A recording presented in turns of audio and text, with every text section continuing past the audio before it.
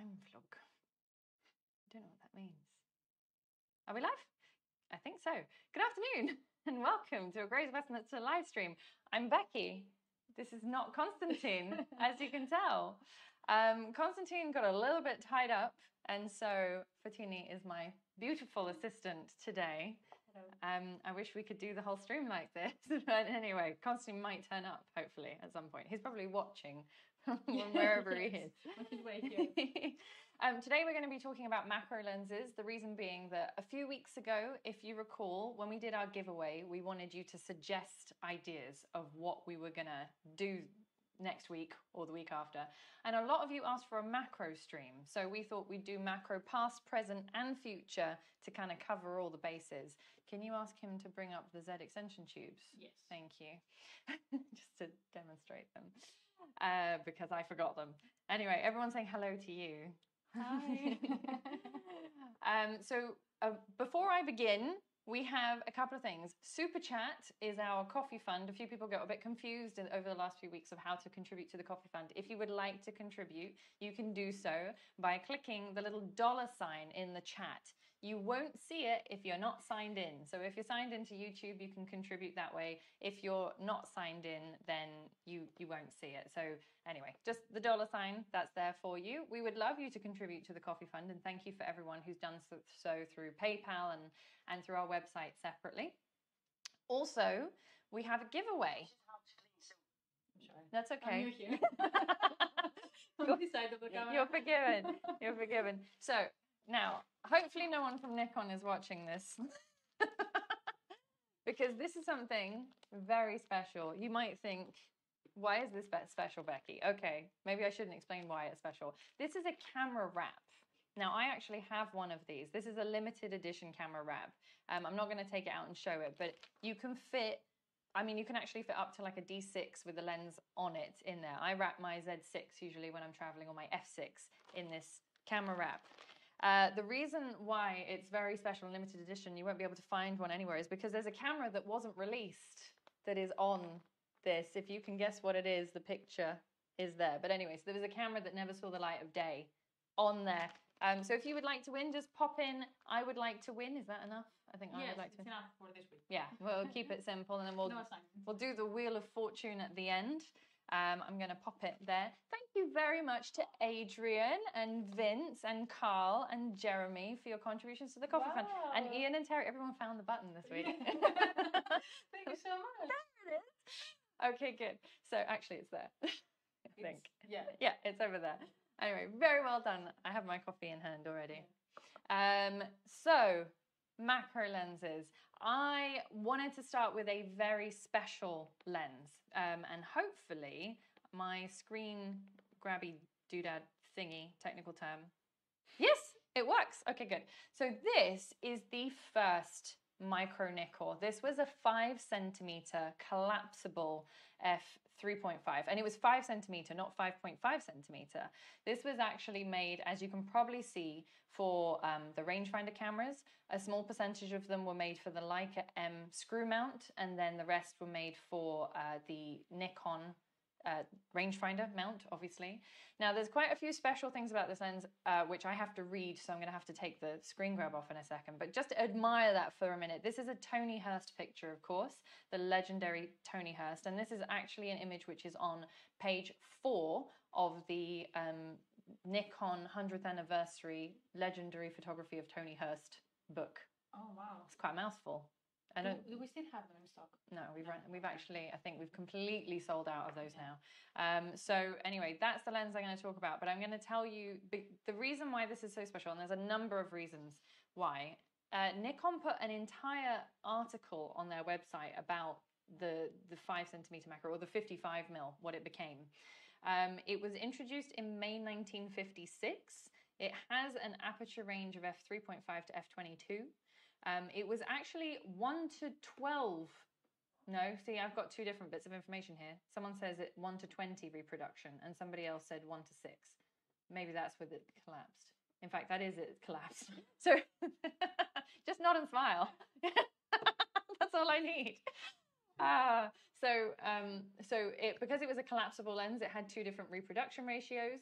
and we actually have one in stock, believe it or not. So obviously in the Nikon rangefinder mount. I don't know how much it is. I'm sorry, I didn't do that amount of research. They only made it less than 1,500. I think it was 1,188. 900 of those were the bayonet mount, and 287 of those were the Leica M mount. So there you go. Now, obviously, the development changed throughout the years afterwards, and we ended up with, rather than a 5 centimeter, when we went to Nikon F, we ended up with a 55 millimeter or 5.5 centimeter. I am going to just, is that the man himself? The man, the legend. He's here. Well, Kotick Timmy says, apologies for being late. Constantine is looking well this afternoon. Constantine looks stunning this afternoon. Gorgeous. My new makeup. You need a moment, or should You ready? Did you bring the thing that I asked? What did I ask him to bring? No, these Z extension tubes. I didn't see Oh, you didn't see that? Okay, fine. You want me to run? Yes, Run! PKs? No, the Z ones. They're in a white box next to my desk, in the cabinet next to my desk. Thank you. Just going to get him to run a little bit more before the live stream. I like that last comment. Can I read it? Becky is the best. She deserves a raise. She does a brilliant job. Thank you, Nick. I appreciate that. Nobody knows what they'd like to win. It's very special. Just know that it's a very special thing. I don't want to talk about the shine plug principle and an in-camera single exposure alternative to photo stacking in post. I don't want to, but you can. Please feel free to discuss that amongst yourselves. That's I think Constantine won't come to the live stream if we start talking about that. Can I add thank you to Gary for your contribution to the coffee fund? So that was the reason that I wanted to kind of point out that first lens was because Nikon took the concept of 5 centimeter 3.5, they took that idea and then basically ran with it. I can't find them, so I'm sorry. Okay, fine. I'll just talk about them. It's fine. Exactly. Well, and then you can like fill in the gaps while I'm trying to find a picture of them online. Next to my desk, there are a million things. Next to my desk, there are a million things. Yes, it's true. Okay, so just... So let's do just 1, 2, 1, 2. Can you hear me? It's going to be 30 seconds before they Okay. can hear that. So I can't hear you back. So the we were talking about the 5 centimeter of 3.5. Okay. Did you tell them the story, the final story, how it was made? No, I didn't, because I wanted you to do that bit. Is that all right? With my iPad. Can you tell the story? After the Pacific War. Oh yeah. So Pacific War is basically during the Second World War. Whatever happened in Asia, it's called Pacific War. Okay, right? That's what they call it. So after that, some macro lenses materialized. So American Library, Congress Library, used to use their own system. Okay. Which was really good for English characters. Hi, everyone, by the way. But it wasn't good for kanji characters, so for Japanese characters. Okay. So they looked at the German version, which is supposed to be superior, but it also didn't work so well. So that's how the original 5 centimeter 3.5 was created. Ah, okay, good. So that was that. And then they released an S type, 5 centimeter 3.5, a couple of years later. And then then we had pre-I version, the F-mount version, 1961. That's right, of which there were 5 versions following that. So pre-AI, there were 5 versions. This is the 55 millimeter f3.5. The very first one was a 5.5 centimeter.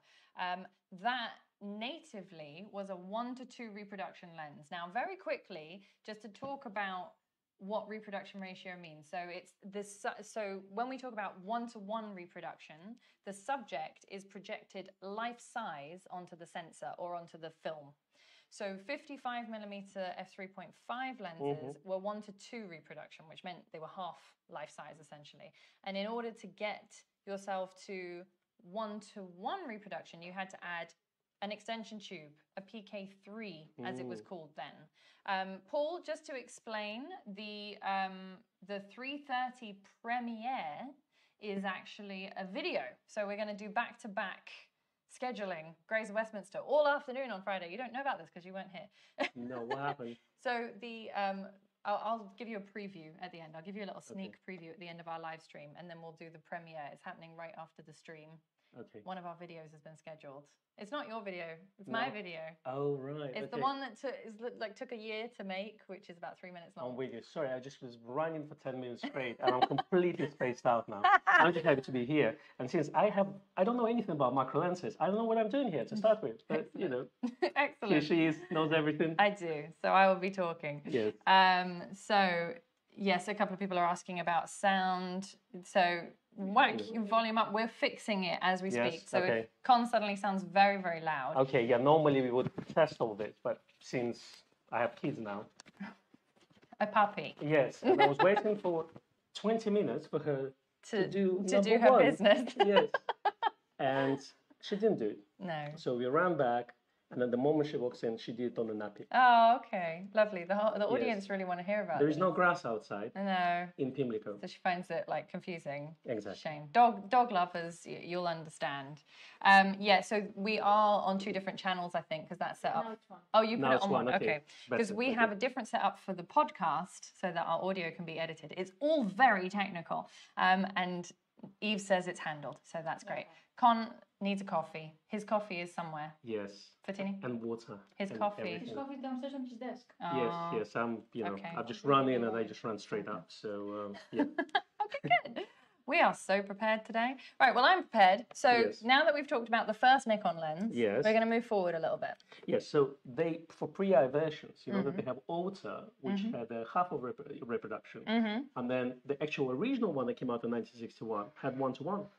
1:1 reproduction. Yes. So that was the... Oh, yes, we never see that one. Yeah, so we've never seen this one, but the Ultra one, you could control the aperture if you would put it on something like f2.8 SIT. Right, okay. So, in fact, I can probably, if you give me a hot second, I can actually find a picture of it for you.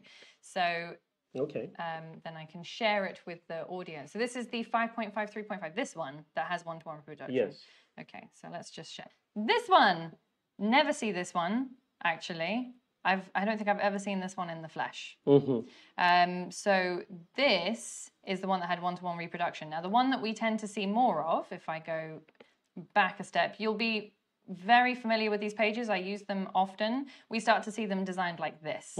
And that's got the aperture control unit with it. Look at that. Learning as we go. Very interesting. So the one that I had was actually this one. Yes. And then I had it AI'd. And then I had it chipped. And then I sold it. And I regretted it ever since. And then I installed autofocus motor with it. And then, yeah. And then I changed the glass. And basically now it's a 60mm 2.8 tube. So I have gone through quite a few macro lenses in my time. I do like them very much. So after we had the 55mm, they created a 55 f2.8. Did you bring one of those? Yes. Yes. Well done. I've done my homework. Well, Foteini brought it up, but you brought it this far. Okay, so this is the 55 f2.8. This is a lens that... This is one that you can actually still buy, although it's now, obviously, all the manual focus lenses are discontinued. You can still sometimes pick up the occasional 1 or 2 brand new. Is your thing on? Yeah. Okay. 1, 2, 1, 2. Classy. Yeah, okay. I can hear you perfectly on the right channel, but not on the left channel. It's very low on the left channel. Ah, well. Okay. Does it matter?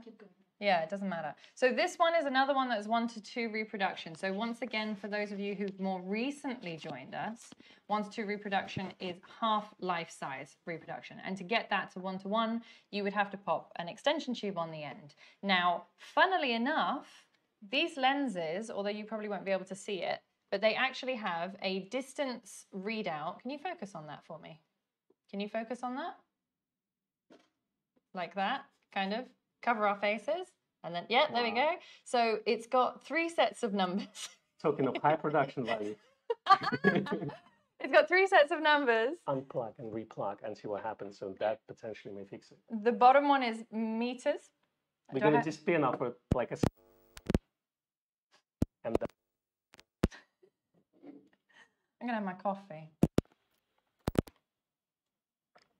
Is it better? Okay, who knows? I just had to be late for 10 minutes and just everything goes downhill, isn't it? I should have just done it by myself. Right. So the bottom numbers are meters, the middle numbers are feet, and then the top is the distance if you put an extension tube on it. So Nikon even thought about that. They had that taken into account. A lot of the older macro lenses, including the beautiful 105 2.5. I like this one. Yep. Also has those 3 sets of numbers, but rather than a PK, we had a thing called a PN11. I've talked about extension tubes in a few live streams. If you go back through our live stream archive, you will actually find all the different extension tubes that I talked about, and they're different lengths. But basically, PN11 was a slightly bigger one. It actually has a tripod bush in it so that you could mount this on a tripod, whereas the PK3 is a 27.5 millimeter extension. Okay. And then you've got the PK2 and the PK1, which then AI turned into PK11, 12, and 13. What about the K set of extension tubes? That was prior before that? Yeah, so okay. K set came around, and they're not all extension tubes. They're kind of, it is an extension tube set, but it also has other things which are very useful. So you have like a reversing ring, you have a little screw thread to bayonet ring. So 3 in 1. It's like 5 rings. Okay. 5 rings. The K set was the sort of precursor to extension tubes. So those came about for the Nikon F mount, but there are actually still uses for K-ring sets. So if you pick one up, you can pick them up really cheap. Sometimes they sell for about 10 quid on eBay. They're worth having because they're quite handy. And all those extension tubes, they're stackable effectively? Yes. So you can put 2 or 3 together? Yep, exactly. Okay. Yeah, this is why live is so much fun, David says. Yeah, it's like really live.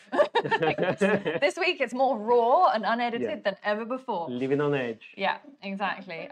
Roy talks about close-up filters. I think we're going to talk about the present and future of macro in a moment, but I'm just doing the sort of past part.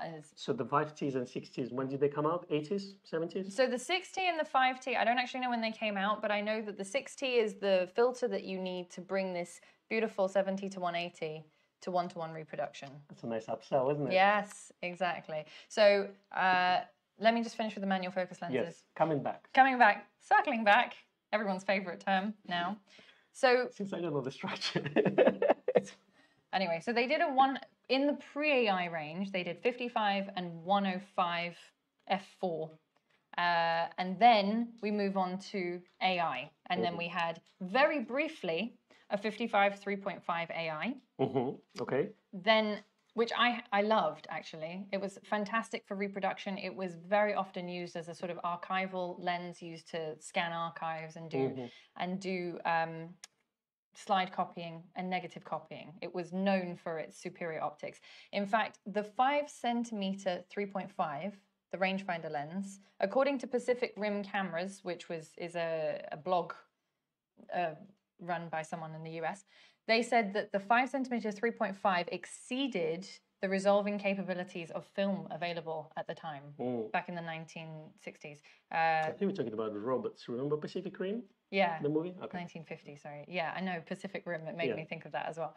And it was the sharpest lens ever made for a rangefinder. So they've kind of taken that ethos and moved along with it. Yeah, not many people know that they actually did the macro lens for rangefinders. No, exactly. And as I say, we've got one in stock. It's quite rare. Thank you to Adam and Steve and Brian and Richard and Joy for your contributions to the coffee fund. Very much appreciated, very much needed. Oh, thank you so much for Becky's patience as well.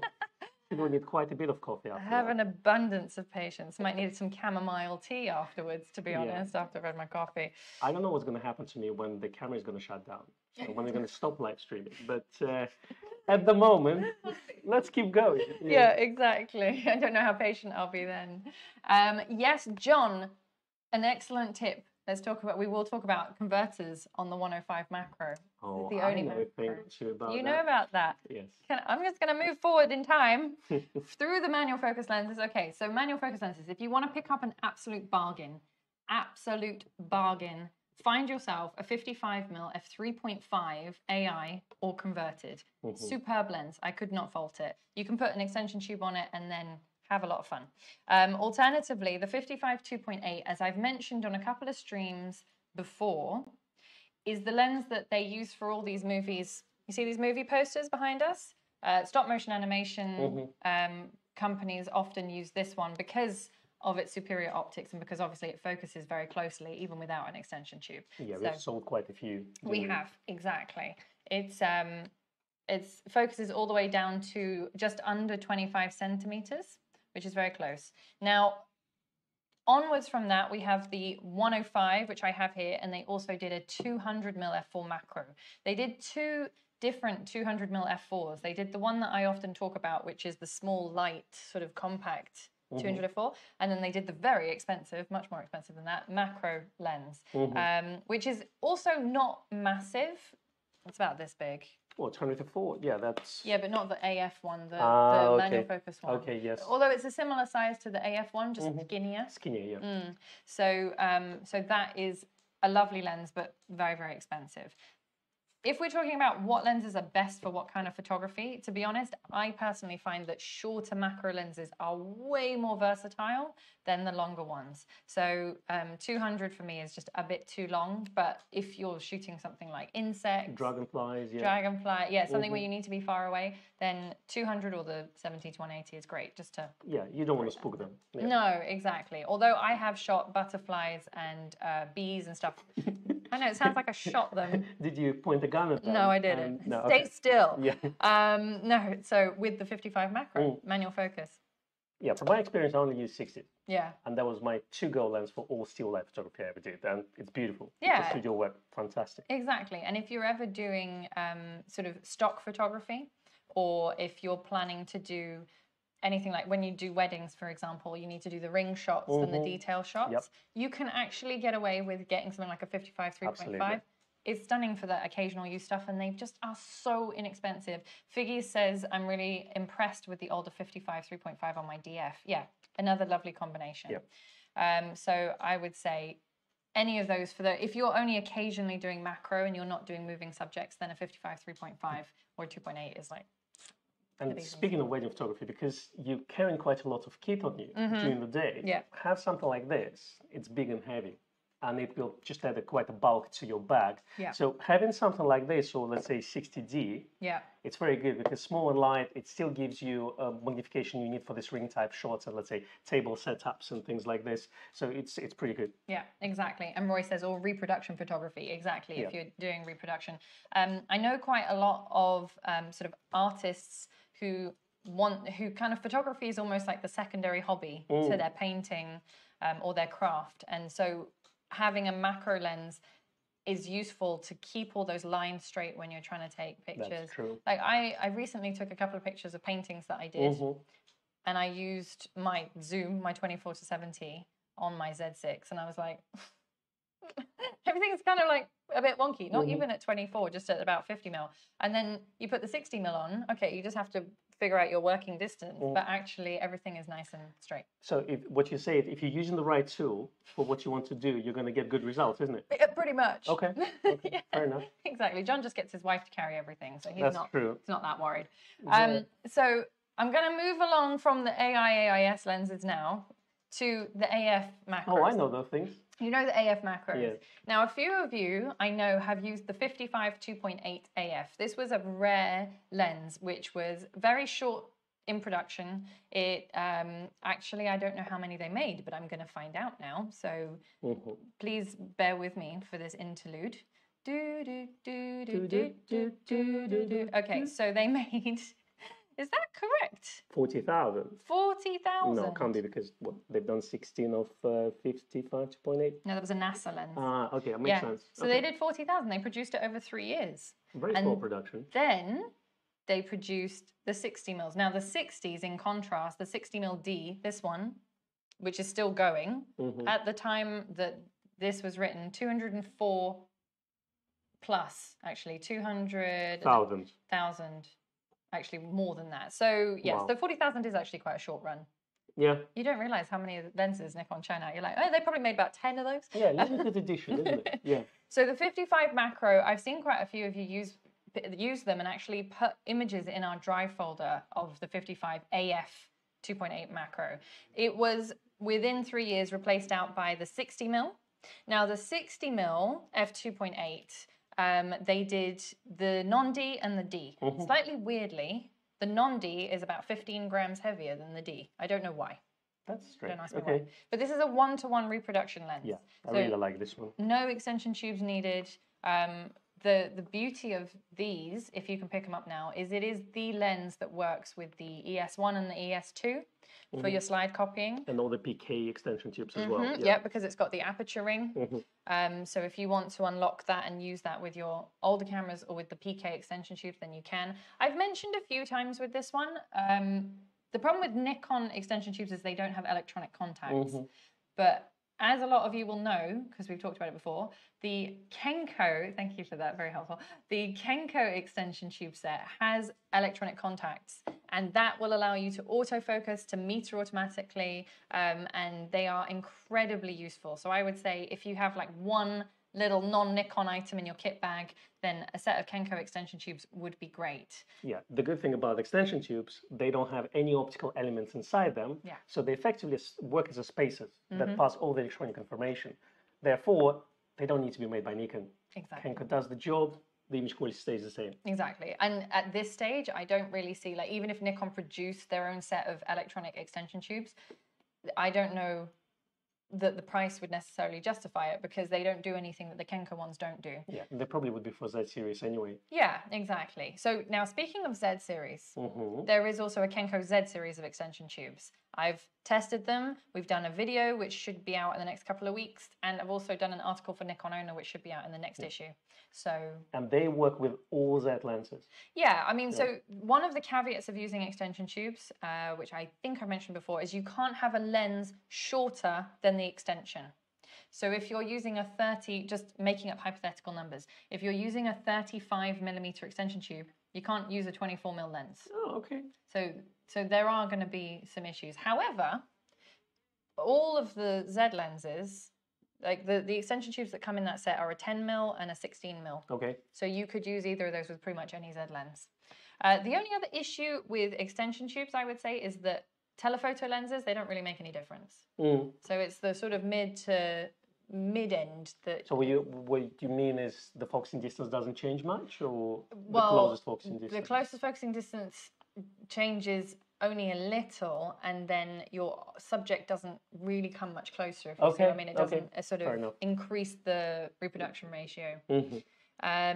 Norm says the Kenko tubes are among the only non-Nikon items that I use with my Nikon cameras. Also outstanding is the Tamron 90mm macro lens. That's one I've heard about a lot but never actually used. So that would be interesting. And the good news about extension tubes from Kenko, they're fairly inexpensive. So the whole set is about 150 odd pounds. Yeah, exactly. So worth the investment. In fact, we just got another batch in from the people that we order from. So if you are ever wanting to experiment with a bit of F-mount Nikon photography, you don't even have to call us. You can buy them on our website now. Yay! And Nick says, my Kenko tubes arrived a few weeks ago. Thank you. There you go. So Nick's tried them. So John says, can you use it as Z extension tube, then an FTZ, then an F lens? It doesn't really work.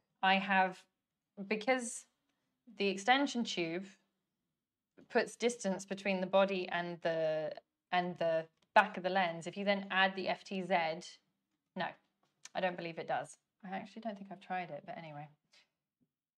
Lee asks, what makes a macro lens? So macro photography is known as close-up photography. This is true. The term micro, which Nikon use, refers very specifically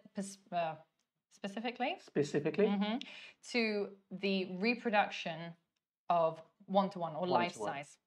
And micro stands for microscope, effectively. That's what the dedication used, because at the time, only half the size of reproduction lenses were available, and they were called macro.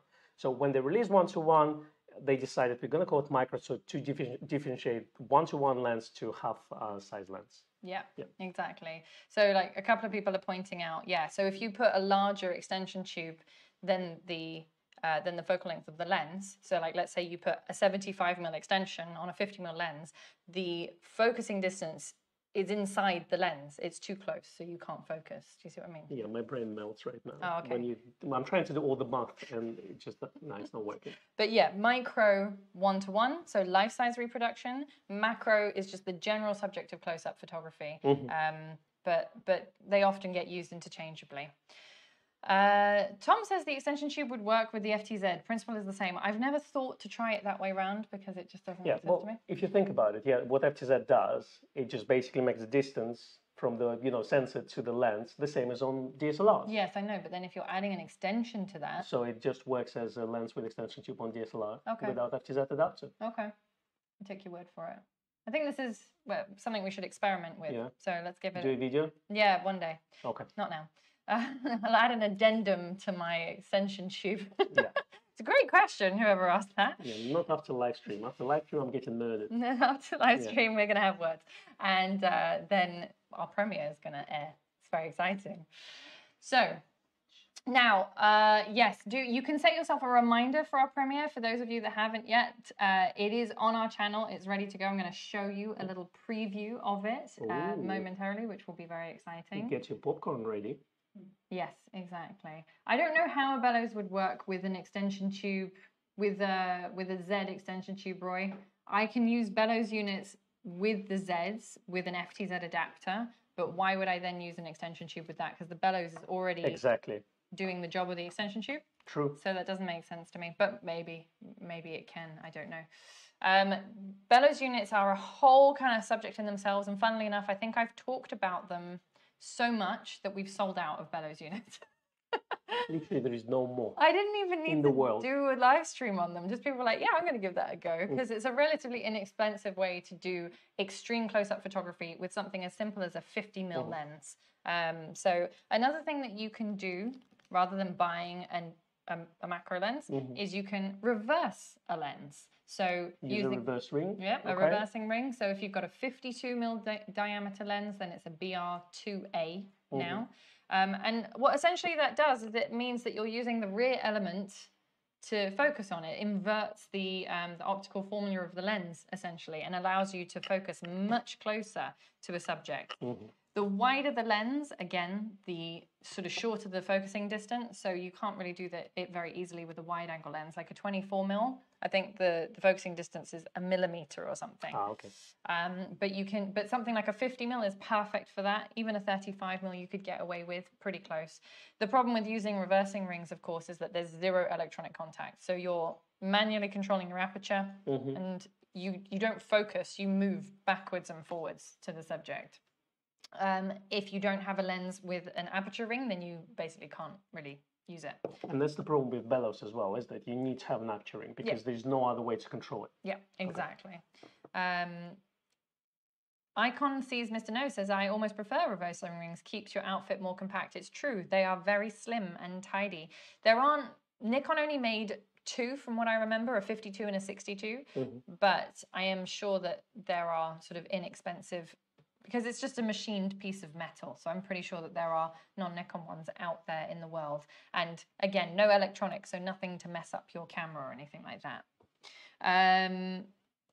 Jane says, I think it's because it's lighter and smaller. What was that in reference to? Maybe I missed the earlier comment. Oh, a friend of mine works as a medical photographer in Birmingham Hospital, says there is always a rush between fellow workers to get their hands on the 105 2.8D over the VR 2.8. Interesting. That is interesting. Okay.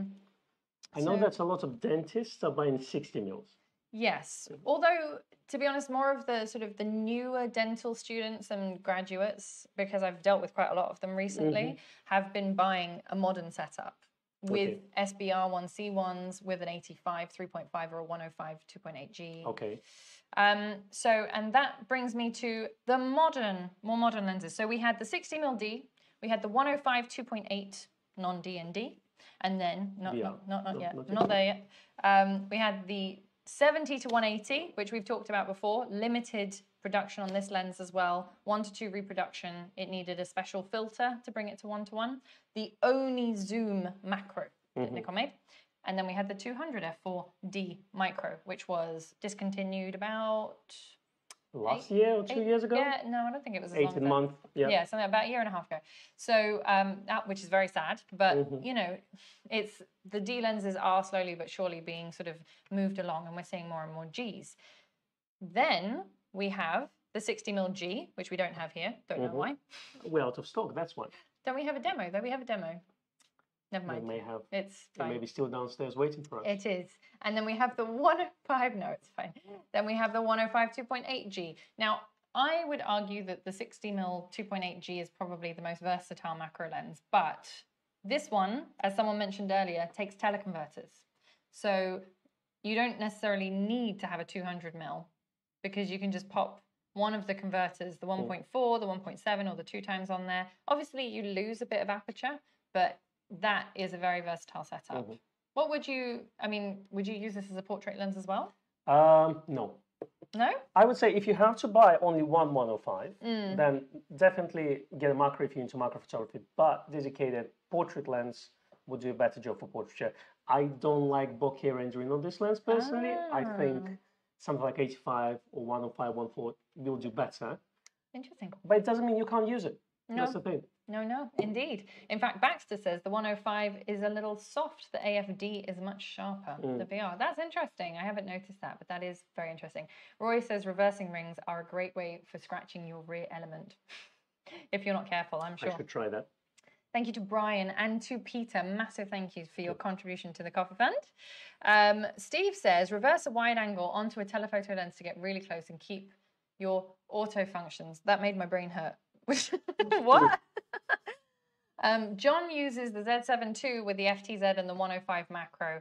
I have to say, I use the 105 a little bit, but personally, I prefer the 60mm. For me, it's a more kind of a go anywhere lens, and it's smaller apart from anything. No, it doesn't have VR, but once you put on extension tubes, you get super duper close with the Kenko extension tubes. I mean, even closer than the 18 centimeters. Wow, that's close. Yeah, exactly. So it's 18 centimeters just natively, but also I find myself using it for, if need be, portraiture and product photography. Thank you for your hand gestures. Very encouraging. I half approve of You this half message. approve of that. I think that the 60mm is very versatile. Oh, 60 is fantastic. And I actually prefer 60mm focal distance over 50mm focal distance. Yeah. So if I would have to choose between the two, I would go 58, but let's say 60 as well. Yeah. Now, Norm says, can we discuss the importance of a flat field macro lens compared to a conventional lens of similar focal length? I mean, essentially, because we have a very diverse level of knowledge in our audience here, I don't want to kill anyone off, but essentially macro lenses are better because you don't get edge-to-edge distortion. They tend to be very sharp edge-to-edge because of the closest focusing distance. Yes, arguably you could use you could use your 70 to 200 instead of a 105 and do some close-up photography, you know, get super close. But it's not going to give you the same quality close-up as a native macro lens would. I just heard flat feet, and that's all I heard from that message. Excellent. There are medical-specific Nikon lenses. Now, Nikon they have their own branch of scientific purpose glass and machinery and equipment. Nikon glass gets used in optician equipment for checking people's eye health and things like that. But separately, for the sort of, I wouldn't say mass market, but more generally available, they did a couple of close-up lenses which had a ring light. So medical Nikon UV. That's right. Okay. They had that's a UV that's is a different one, and then they had 120 f4. Yeah. So they had the 200 medical Nikon, the 120 medical Nikon, and then they had the 105 UV, which is a different lens. So those were designed for sort of use in surgeries, and so that when you need very close-up work, but you also need the light to be in the lens. It had a circle of light in it. They came with their own set of filters. To be honest, finding all the different parts for them is part of the challenge. You also, in order to power the ring light in the lens, you had to have a big battery pack. And even the little cables for those, which used to get worn out, are quite hard to get hold of. They would come together. And I think we had people call us and say, can you sell us the battery pack separately? And say, no, we can't. No, exactly, because then we'd end up with a lens which didn't have a battery pack, so that wouldn't really work. Paul says, my spectacles have Nikon lenses. Oh, fancy. That's cool. I'd like my spectacles to have Nikon glass in them. But yeah, so Nikon, obviously being an optics company, they did have all these specialist things. And we're talking about more sort of consumables, not consumables, consumer macro lenses. No macro bit lenses tough. were harmed in the making of this. Tastes like metal. Surprise. But I would say if you're just getting started with macro, or you don't really know if you want a macro lens, you don't need to invest, like you don't need to jump in and spend £750 on a 105. You could just start with a set of extension tubes at about £150 for 3, and then you can turn many of your lenses into macro lenses. Alternatively, as someone mentioned earlier, you've got close-up filters. I'm not so keen on close-up filters myself. No, me too. I prefer extension tubes. Yeah, because of the fact that you're putting a piece of glass, potentially a non-Nikon glass, in front of your Nikon glass, and that's what leads to sort of image quality loss and things like that. Okay, quick question. So, but if you would have to buy only one macro lens, which one would you recommend? The 60. 60 is the one, yeah? That's the one I have. Or if you're on DX system, get 40. Yes, so that's a good point. So on the DX lenses, there's 2 options there. You've got the 40 f2.8, which is basically like a 60, and then you've got an 85 f3.5 VR, which is essentially, but not quite, supposed to replicate the 105. That was one of the lenses that we saw was recently discontinued, wasn't it? In Nikon Japan. Very strange, isn't it? It's really bizarre. I don't understand why. But if you are a DX user, I would still recommend the 60 if you've got the budget for it, because if you do ever end up with a full frame camera, then you can use it. And it doubles up as a portrait focal distance, so it goes up to 90 mil. Yeah. Look at that. We've got 66 likes and 208 viewers. Please do give us a thumbs up. We'd love it if you would. Thank you so much to Carmine for your contribution to the Coffee Fund and your love from New York City. Big love back to you. Definitely. From London. NYC. From Blighty. East Coast. Yeah, thank you. I love New York. I know. I really want to go to New York one day. I will, when all this nonsense is over. I need to have breakfast at Tiffany's and all that, you know. You see, Foteini will come with me. I'm more Williamsburg person, you see. Watch out, New York. Yeah, I'd like to have my branch in there. Yeah. Or go to Brooklyn Brewery. Why not? It's not Brooklyn Brewery, it's a Grey Goose? No, that's a vodka. Why are you asking me? I don't know. Something Goose Brewery. I was there. Gooseberry. Nice. Gooseberry. Yeah. He's just saying random words now. So actually, not Williamsburg, Greenpoint. That's where it's at. Cool. So we're going to move on from New York, but we love you, New York, as well. So thank you. Ed says, I used close-up filters on a 24-120 several years ago. It was interesting. Yeah, I mean, I've done some experiments with the Nikon ones, particularly the cheaper Nikon ones. They were all 52 mil diameter. You do get more chromatic aberration with them because it is essentially like putting spectacle glass on the front of your lens, your normal lens. So I would say if you can stretch to it and you're a DX user, go for a 40 mil or a 60. Yeah. And that's probably the most versatile of the macro lens. It has many purposes. Yeah, with filters, reduction in image quality quite significant compared, let's say, to extension tubes. Yes, exactly. Michael says I should stay in the Waldorf. Yeah, I will, darling. So now we've talked about past. Okay, we've let's talk about the future. Yes. Well, we've talked about present. Yeah, let's get there. Let's get there. Okay. I didn't know that you had like a long segment, you know. I did. I had it all. But you see, I've missed everything. I know. That's what it is. Okay. So future of macro lenses. We've talked about this a little bit. Yes. On the podcast. Pretty much every week. Yeah. We want a macro lens. Nikon, if you're listening. It's about time. I think of the 4 lenses that we're supposed to be seeing over the course of the next however long. How long is it? A couple of weeks, months? It's been years for me. No, but like there is an itinerary for the release of the next 4 Z lenses, and we believe that one of those is going to be a macro lens. Yeah, according to Nikon rumors, it's very soon. Very soon. Nice I would say very soon could be between now and Christmas. Tokyo Olympics. No, I would say Tokyo Olympics because we're definitely going to see some lenses announcements, and those are going to be long lenses. But if they say we're going to release 4, it can't be all 4 long lenses. No. There's probably going to be one zoom and one macro lens. Yes, exactly. And we're hoping it's going to be the 50 f2.8. I think we're going to guess it is. They haven't said what it is. I would hope for 105 personally, I know. But from price point of view, 50 would be better. I want a 105Z very much because I'm quite happy to use my 60 with the FTZ adapter. But I have a feeling to kind of keep a few people happy, it might be the 50. Okay, so how many 50mm lenses would you like to have in your collection? Of the Z lenses, well, we've got the 51.8, the 51.2, the 58, 0.95. Why not? Let's just chuck that one in there. And then a 51 macro. Oh, it's not too bad. You got to catch them all, isn't it? Gotta catch them all. So as Woody points out, the only way to find a new 6T, no. I think what he means, as we mentioned, is the only way to get 1-to-1 on this lens is for a 6T filter to be put on the front of it.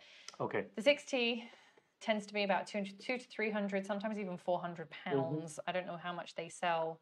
Which one is better, 5T or 6T, from your experience? The 6T, I believe, it's a bigger magnification than the 5T. Okay. But I have actually never used a 5T. Okay. I've used the 6T on this lens. I've used the 2T and the 3T, which are the old ones. And then they have even older ones, which were called like Close-Up 0, 1, and 2, which were kind of Nikon F era. Okay. I would say, yeah, see, Ed says the 55 f2 AIS is my go-to. Yeah, I mean, if you can pick one up inexpensively, these are beautiful lenses. The 60, I think this kind of mid-range focal length makes the most sense.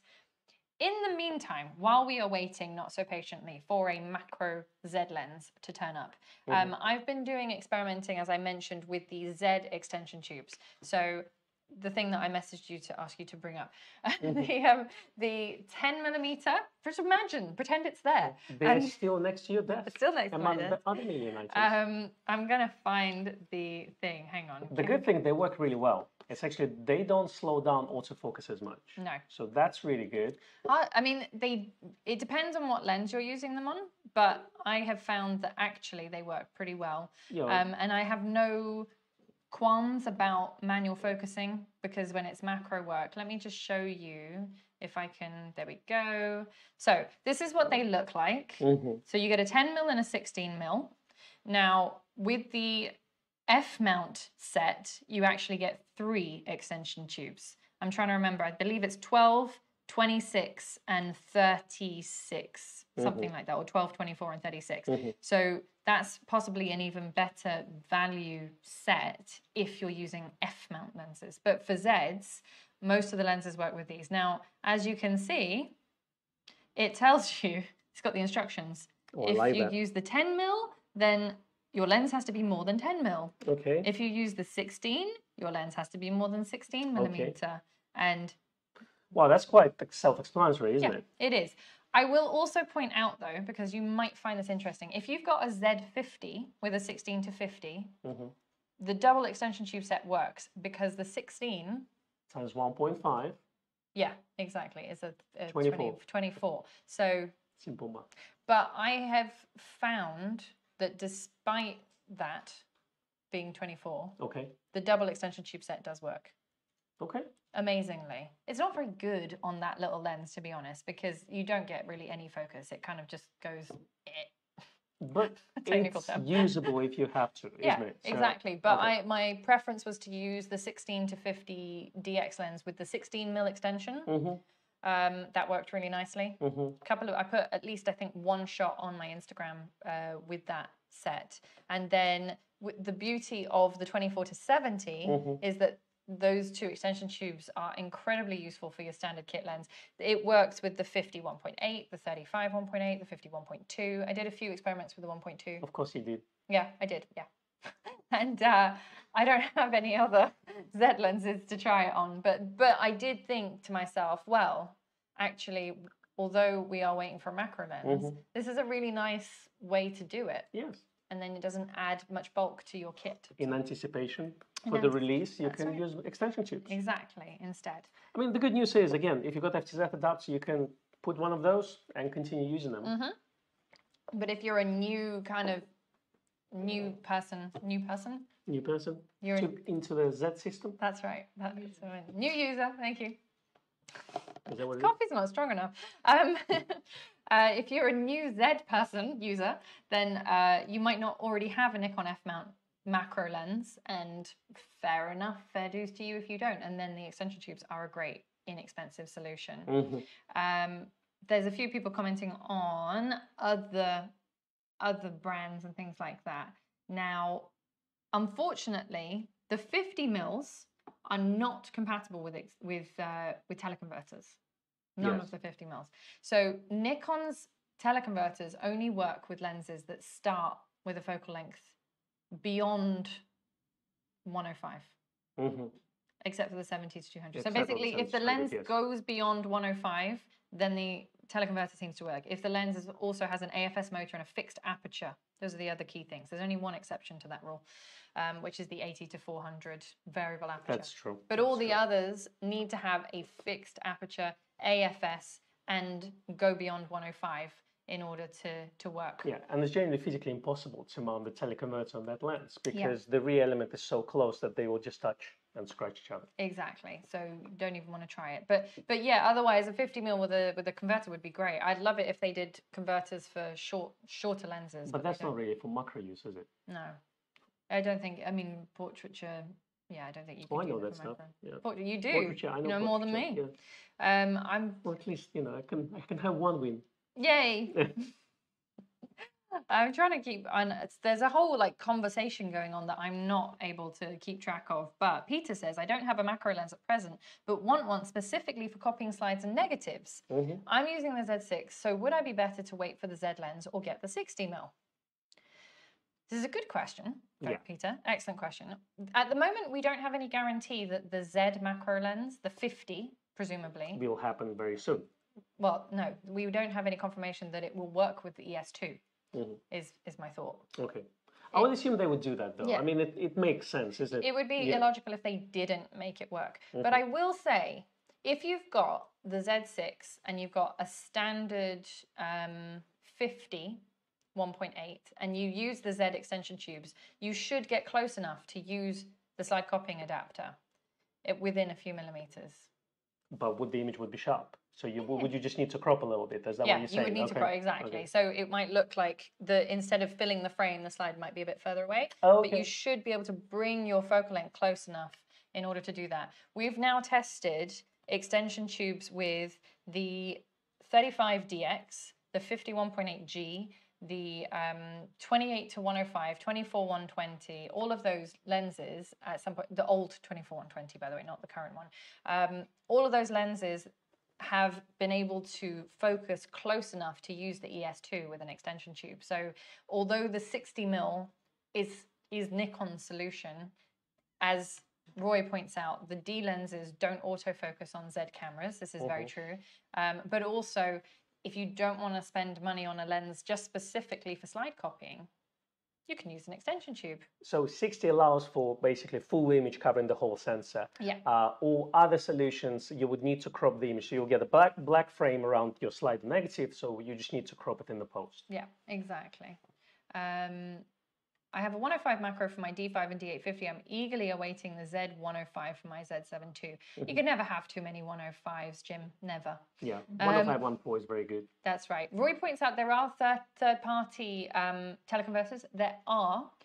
Most of them, again, don't work with the wide-angle side of Nikon lenses, but Kenko, their Teleplus converters, they do seem to work with the majority of Nikon lenses. So if you're desperate to not have another lens in the set, or you want a teleconverter, then have a look at the Kenko Teleplus range. We don't stock them, but they might be of interest. The main caveat with those is that you might not get autofocus. True. Because, for example, a lot of people wanted a teleconverter for the 70 to 300. Okay, yes. And Nikon don't make one for that. But the Kenko Teleplus works, but it says on the long list of compatibility and stuff like that, it says, don't blame us if the autofocus doesn't work. But from another point of view, the 80-200 2.8D N lens, Nikon doesn't have autofocus teleconverter for it, but Kenko has. Yeah, that's true. And it works. That's random. Yeah. Yeah. So teleconverters are a good way around things. Giovanni says, Z6 2470 f4, which tube length for 1:1? What about quality compared to a macro native? I mean, yeah, it's not, the 24-70 f4 is not going to be as good as a native macro lens. You're not going to get, as Norm was mentioning, that flat field of view. Yeah. You are going to get a sort of curved field, which is not ideal for things like reproduction. It's fine for insect and flower photography. And they're stuff not like designed for this type of work. Macro lens is designed specifically for close-up work, Yeah. and that's why maybe they're not as good at infinity, but they will be very good at close-up. Exactly, but you won't get one-to-one with an extension tube. But even if you stack all of them together. The 20, as far as I know, and you know what? I spent hours trying to work out how to work that out, but there were just too many variables, unfortunately. We need to create a spreadsheet or something, no? Even then, that doesn't help. You know, Cambridge in Colour, which have a whole photographic dictionary, and they have all these like calculators and stuff. In order to calculate whether something would give you one-to-one with an extension tube, you needed to know the magnification ratio, which Nikon don't list for most of their lenses. Yeah, so I can't answer that question. And that's why I do portrait photography. I think most of the audience have fallen asleep now. And it was a great question, Giovanni. Both extension tubes will work with that lens. You won't get one-to-one reproduction, but you will get very, very close. That's all I can say. If I got into any more in-depth with that, I think I'd give everyone a headache. Well, closer than without extension tubes, isn't exactly. it? So that's already a good start. Yeah, exactly. Giovanni says, for negatives, I have an acceptable quality vintage Zeiss Jenna, don't know that one, 35 f2.8, very, very old with tubes. So yeah, there are some older lenses which can be used for reproduction and copying and things like that. Roy hates his teleconverters, hates them. I don't like teleconverters either. Definitely. I don't use them. I just stick with the 500 PF, and if it's too long or too short, then I just have to live with it. Well, you can't uncrop it, can you? No, you can't. There's nothing you can do about it. Really, this is what it is. Yeah. By the way, 500 PF is not discontinued. Stocks are coming in slowly. Yes, yeah, it's true. So A Zangana says, why is there an obsession with 1-to-1 ratio when they're now up to 5-to-1 ratios available? Really good question. It's always been just the rule of thumb for micro photography. That is the definition of the word. So 1-to-1 gets kind of bandied around. You can do close-up photography with any lens. So basically, it starts from 1-to-1. That's we call it macro, and then obviously, if you've got high magnification, that's already macro. Then that's fantastic and bully for you. But yes, you're right, David. Too much maths makes it too complicated. It takes all the joy out of just taking pictures of things. I agree. It's like retouching after a portrait shoot. Spend 3-4 hours retouching the skin. You see, it just kills all the creativity. Yeah. The same here. That's right. I'm not good at math. No, that's all it is. Not my strongest suit. Andy says that he has the 70-200 f4 and tried it with the PN11, but the lens defaults to f22. That's right, because the 70-200 f4 doesn't have an aperture ring. So the PN11, all of those Nikon extension tubes, they have no electronic contacts. So in order to fully use a lens with them, you would need a lens with an aperture ring. If you put that PN11 on a lens with an aperture ring, you'll be able to change your aperture. You can just, change it on the lens like this. Exactly. So that's hence that. Roy says, macro lenses are best on extension tubes, but we don't have to use a micro lens if we don't have one. Yes, precisely. You can use any lens. And I have found with the Z extension tubes that I'm doing more and more close-up work with the Z than I was with using the 60 on the FTZ. I think that's just psychological. I think what we're trying to say is with macro photography, you can just start with anything. Yeah. But then you can take it on the next level and next level and next level. So you can go really, really deep and do the math and calculate what the reproduction ratio is going to be, etc. But you can just get extension tube and start working with your normal lens, which you already have. Exactly. Just play with it and see how it goes. Terry switches to the DX mode on the D750 when using the 200-500 because then it gives you the illusion of being closer. It's actually just a crop factor, but why not? It's like having a built-in teleconverter, isn't it? Exactly. Yeah. Rob points out, very accurate pointing out here, to avoid blur, turn off the VR when using the 105 2.8G on a tripod. Yes. Yes, this is one of those old lenses that doesn't have like a tripod mode where you can basically turn off, you just have to turn it on or off, essentially. Now, the reason for that is because VR does this inside the lens. So if your lens is completely stable, then inside the lens is going like this when you're on a stable surface, and then you'll end up with a slightly blurry picture. Again, that's the case with all VR lenses. Exactly. And then if you have long lenses and you shoot in sports and wildlife, as soon as you go to faster than 500ths of a second shutter speed, turn the VR off because sometimes you may get the ghosting. There you go. Robbie's put an interesting tip there for Andy, but I'm not even going to confirm or deny whether that's accurate. That's very interesting, though, about removing the lens and setting the aperture and then putting the lens on. Oh, I see. Okay. Try at your own risk. Interesting. Use an FX micro nickel lens and extension tubes on DX camera for greater magnification on a budget. Yeah, exactly. I mean, you're basically just cropping in camera, but it does give you that illusion of being closer. So why not? A Zangana says, key thing when using tubes, etc., is you need lots and lots of light. Yes, because you are putting distance between the back of the lens and the camera. So you do need a lot of light to come in there. That's the same with teleconverters because, again, you're putting distance. It actually drops the aperture down. That is one caveat with the extension tubes, is that they don't tell the camera that you're losing aperture. True. One final thing I'll say before we wrap up and pick our winner is that... What was the thing I wanted to say? And since very important. Yeah. And since we finish each other's sentences, can you finish my sentence for me? Oh my gosh, I've just gone completely blank because I started reading a comment. Anyway, it was very important. I'll tell you next time. Like and subscribe in the meantime. Yeah, I will show the premiere. I will show the actually. I don't know how to do that while I'm doing this at the same time. It's too much for me. I will work it out. We are going to have a premiere of our new upcoming video, which I hope you've all reminded yourself to oh, there we go. I remembered what I was going to say now. Oh my God. Okay. For those of you that don't know, who haven't used macro lenses before, there is a thing when you put your macro lens on your camera and it doesn't show you, for example, in this case, it doesn't show you f2.8. It shows you f5.6. or 3.5 or something like that. That's a very good point. And you go, oh no, my macro lens is broken.